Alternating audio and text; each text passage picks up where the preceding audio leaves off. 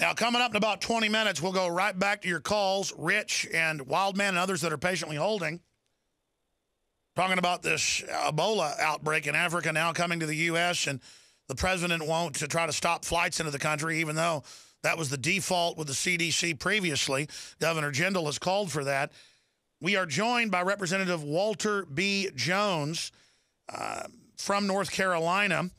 And, of course, he's one of the few Ron Paul types we've still got in Congress and is leading the charge up there on so many issues that are near and dear to the Constitution and Bill of Rights. But he has introduced legislation this year that's now gotten a lot of attention. And we've had a lot of different military people on and whistleblowers who have seen the 28 pages of the 9/11 report showing clearly the Saudis were involved and our government knew and basically had a stand down. He's been working to get that released, and he joins us to talk about that and other issues. So, Congressman Jones, thanks for coming on. Alex, delighted to do it, and I want to thank you.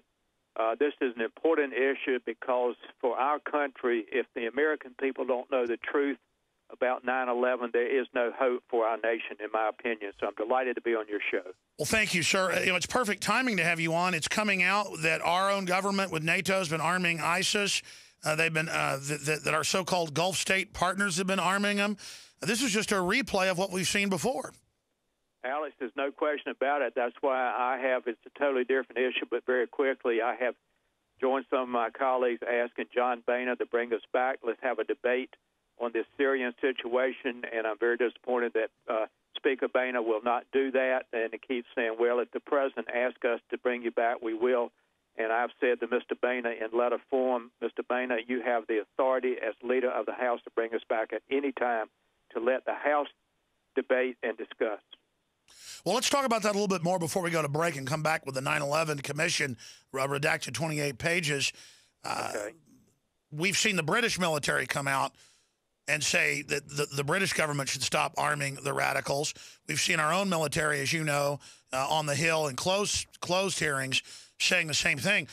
I'm proud that our military has been against this from the beginning, but our political leaders on both sides of the aisle have been for it. Well, Alex, it's very disappointing. We did have a debate on the floor of the House about arming or training the Syrian rebels, and sadly it passed. And I spoke out in opposition to it with the 2 minutes I had on the floor, and other members in both parties spoke out against it. And I do not understand why the president continues to bypass Congress. He bombed Libya, which was unnecessary, and he continues to want to bomb in Syria. I think it raises legal questions, but that's another issue. I'm not an attorney, as you know. But to me, Congress is not following the Constitution, and therefore I'm very disappointed in the leadership that would not allow us to have a debate. And actually wrote a letter to Mr. Boehner last week asking that when we come back for what's called the lame duck session, we can at least have a 2 or 3 day debate on this Syrian situation because, in my opinion, the policy is a failed policy to begin with. Jones.house.gov. And when we come back, we're going to get into declassify the national campaign to reveal the 28 censored pages of the 9/11 Commission. But didn't you also introduce legislation that if Obama continues to launch wars without congressional approval, that impeachment would get triggered, sir? Well, I'm sad to tell you I did introduce it, but I can't even get a hearing on the House side, and we're controlled by Republicans, and they won't even give me a hearing on that issue. Incredible. Well, doing the right thing is what counts, and just like Ron Paul would introduce stuff and no one would co-sponsor it down the road, he got a lot of co-sponsors, and I know you are getting a lot of support for your declassification movement of the 28 pages. We'll talk about that with Congressman Walter Jones, a true hero of telling the truth and liberty, the Republican from North Carolina. We'll be right back. It's jones.house.gov. Stay with us. Obama has promised to bankrupt coal in this country that did supply about 60% of our power, now about 40%. Energy prices have almost doubled in the last 6 years, electricity. Well, the Democrat Senate candidate, Allison Grimes, Grimes staff caught on hidden camera. She's lying about support for coal industry.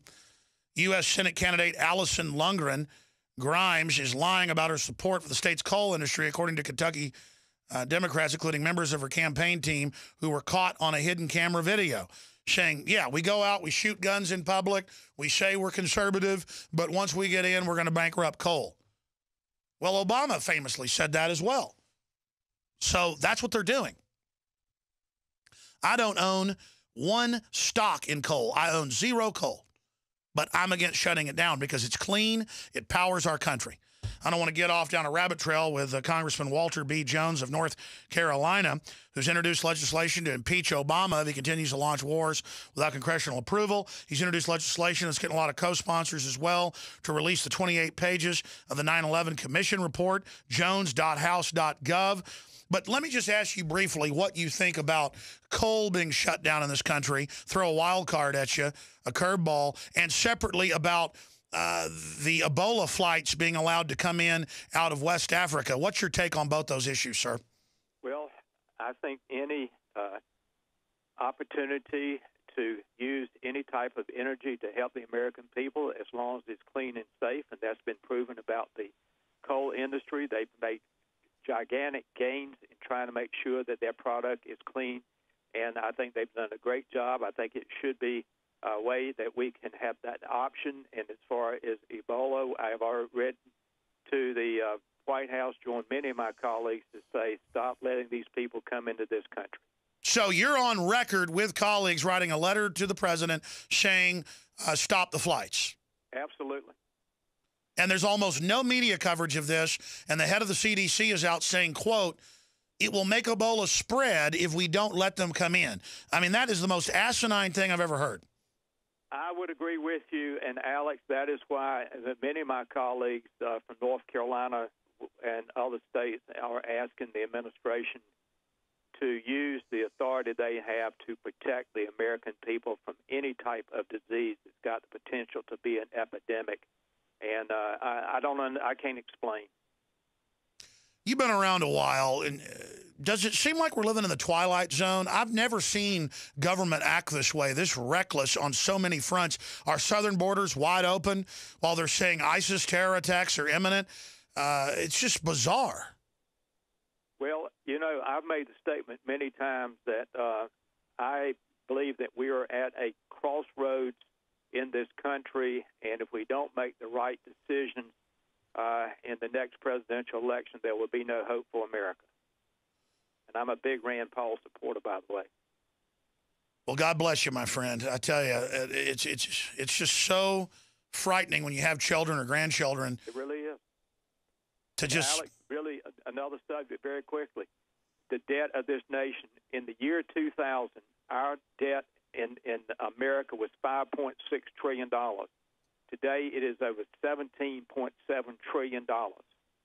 How much longer economically can a country continue to borrow money from foreign governments to pay its bills before it collapses? I don't know.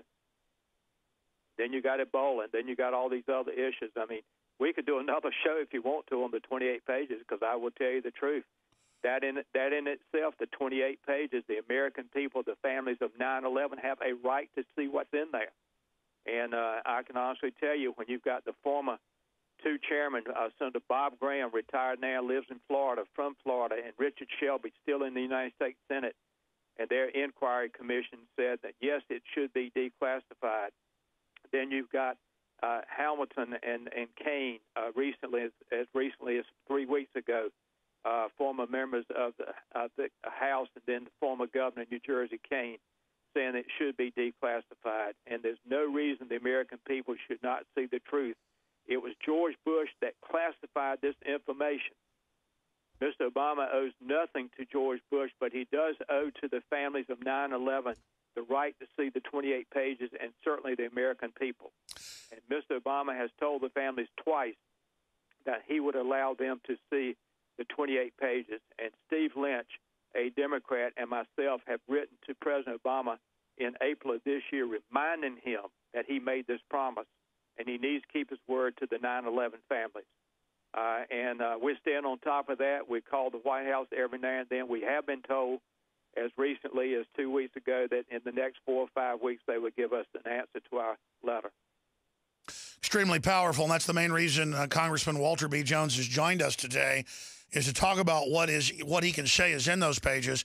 I've talked to military sources, other congressional sources. You were on at the first of the year when you first introduced the legislation. What can you tell us without violating supposed national security laws that they use to hide all these crimes? What can you tell us is in the 28 pages? Well, what I can tell you in the 28 pages is nothing about national security. It is about relationships, and it could be somewhat embarrassing to the Bush administration. But I'm telling you that the American people need to know those people in Saudi Arabia who were not our friends at that time. And I'm not going to the very top of the Saudi leadership, but I'm just saying that the Saudis need to let the American people know who within their country, who was involved in financing this 9/11 attack. And that's been in the press. I'm not telling people anything that I read because that's been in the press. That's speculation. That's right. We've done 2 press conferences with family members who lost loved ones. One in March, Thomas Massey was there, Steve Lynch, myself, and family members. And we did another one 3 days before 9/11 in Washington, D.C. with family members. And they're calling on the president to keep his word to them, that they have a right to see the 28 pages, and the American people do also. Now, if the 28 pages comes out, what do you expect will come of that? You know what will come of it? It will be exactly what it needs to be. It helps educate the American people to what happened on 9/11, and it doesn't do anything any more or less. And I would tell you, Alex, that if people really want to, Bob Graham down in Florida, I've talked to him. He Skyped during one of our interviews to give his call to the president to declassify. I have spoken to Senator Manchin just 2 weeks ago, as a matter of fact. I've spoken to Senator Paul about it. The American people need to see this information. If it was national security issues that involved, I would not be on your show today. It's only about relationships. Well, look at how Vice President Biden apologizes this weekend to the Prince of Qatar over coming out and saying that our, quote, allies should stop arming ISIS. It's on record they're arming ISIS. So how have we gotten to the point that we're so controlled by these Arab states that they could be funding al-Qaeda under the name ISIS, and our vice president has to apologize when he states the truth? Alex, that's why, again, I think that America needs the kind of leadership that Rand Paul, just like his father Ron Paul, would have led this nation, to help us to understand that we have a Constitution, and if we don't follow the Constitution, then we're headed for worse times than what we see today, and it's not really good right now either. I don't understand why. I mean, this is the way I feel about it. First of all, we had no business going into Iraq. We would be better off with Saddam Hussein in leading the people of Iraq. He understood his country a lot better than the Bush people did. We have created the problems we've got in the Middle East right now by going into Iraq. Obama should not have bombed Libya and taken out Gaddafi. That country is about to fall apart right now as well. We need to start taking care of our own problems here in America. Fix our problems with the border. Make sure that we protect people from diseases coming into this country. We need to stop worrying about the world and fix our own problems right here in America. That's right. Even the New York Times admits that ISIS ammunition had U.S. origins.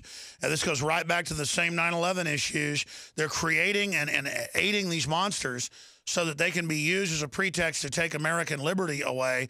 Congressman Jones, thank you so much for the time, and I'd love to get you back up to cover the waterfront anytime. And I appreciate your leadership there in the House. You just absolutely stand on principle and the Bill of Rights and Constitution. And I know there's a lot of new people getting into Congress as well. I've seen the Republican leadership with the Democrats try to block the Tea Party's ascension. But we need the new blood. We need the Republican leadership to stop blocking a libertarian conservative takeover. What is your gut and what's the word, the feeling on the Hill at the Senate? Do you think the Democrats are going to lose the Senate? I think there's still a 50-50 chance that could happen, and I would tell you that we need to change the leadership in the House, and we got a small group working together. We've got a mountain to climb, but we need to change the leadership in the House, and we need to get people who understand there is a Constitution, and you can't be bought by money. Who do we, I mean, you could be a great Speaker of the House. I mean, how do we get rid of Boehner, who funded Obamacare and protects Obama and supports all these new wars and supports arming ISIS? I mean, how do we get rid of Boehner? Well, we're trying. We've got a small group of about 7. I will not call their names. You can understand that. Your listeners can understand. But I have been told that there are 3 different groups. But in one group, I don't know who is in the other 2 groups. But we need 20 to 25 Republicans that will stand up on the day we're sworn in and not call the name of John Boehner, and then we can stop it and get it going to a second round, and then somebody will emerge. Well, as soon as you can, I'd like to have you back up about that for another 15, 20-minute interview.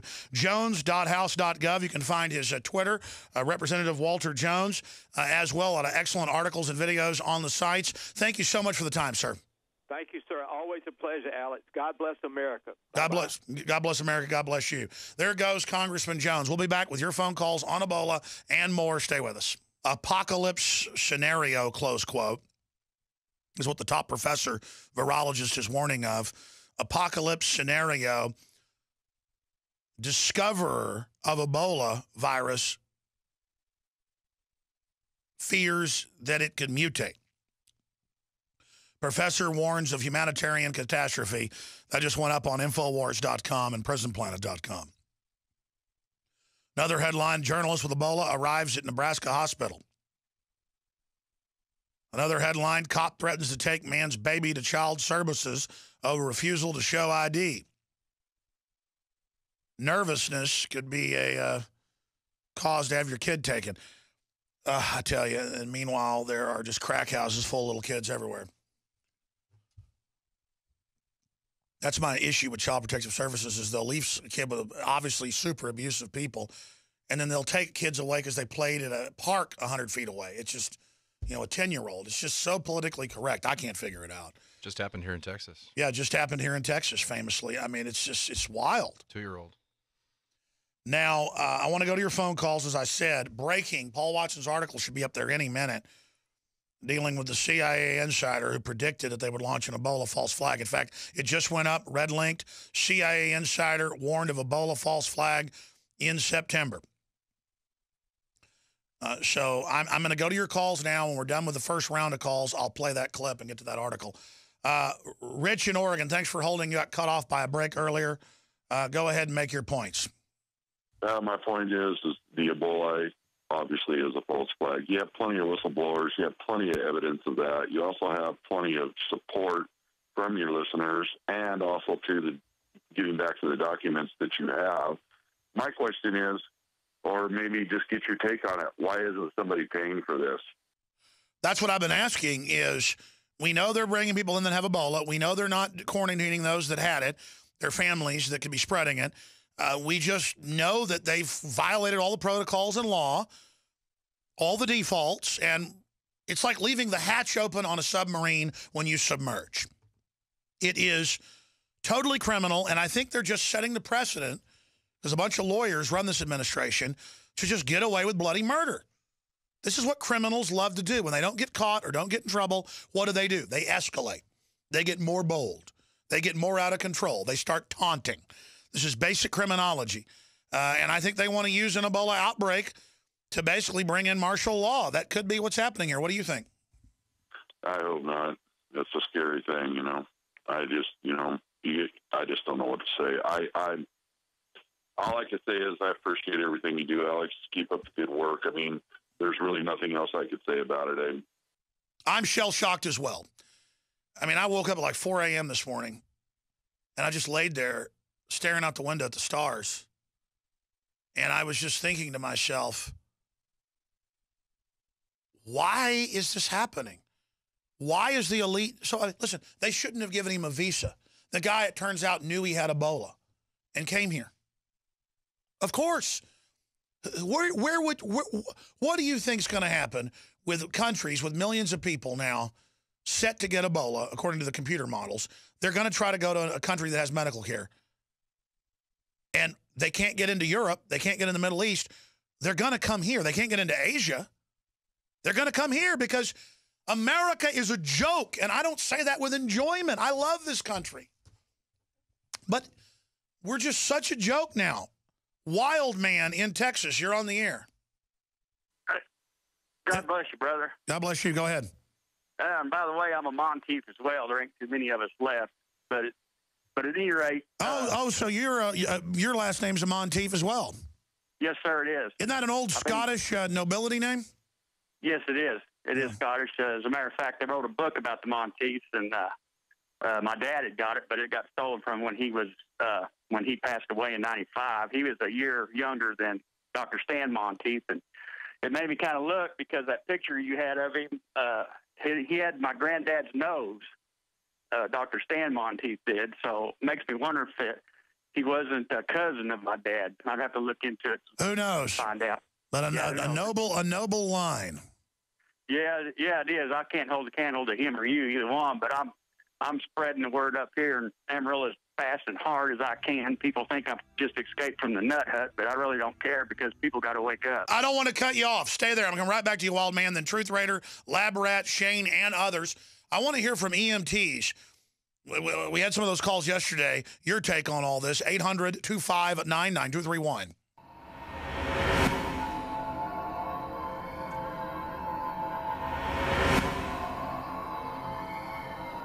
Globalist social engineers are not just targeting us with propaganda. They are manipulating our genetics. We are being targeted at every level by estrogen mimickers that lower our testosterone and other hormones and natural compounds that the body needs. After consulting top doctors, nutritionists, pharmacists, and others, we have developed what I believe is the ultimate non-GMO organic super male vitality formula sourced from powerful organic herbs and then concentrated for maximum potency. Super Male Vitality was developed to activate your body's own natural processes instead of using synthetic chemicals. Super Male Vitality by InfoWars Life is so powerful that I only take half the recommended dose. For a limited time, we are offering 15% off Super Male Vitality at InfoWarsLife.com to introduce you to this powerful supplement. Visit InfoWarsLife.com today to secure your Super Male Vitality. InfoWarsLife.com.